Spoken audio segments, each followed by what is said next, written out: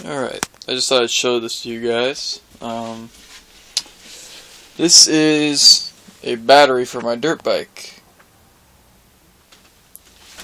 And it's to run the lights and everything, not to start it.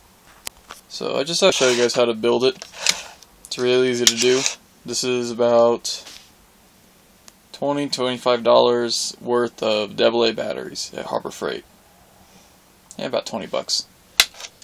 So all you got to do is put them in, wire them in series. 10 batteries makes 12 volts.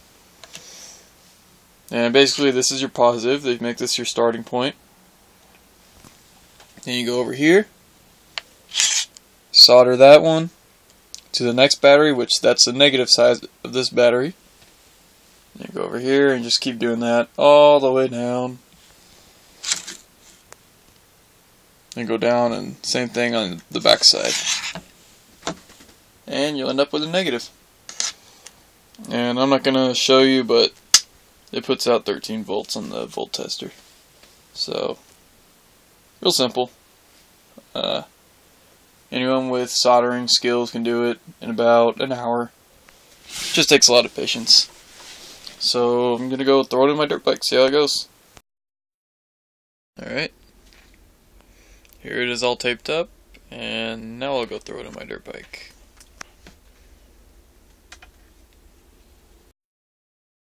Alright, here it is.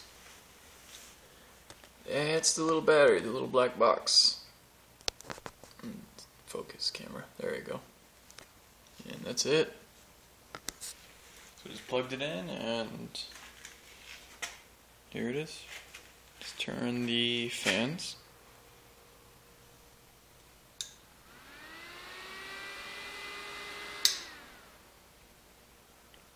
Those work nice. Those barely draw anything though.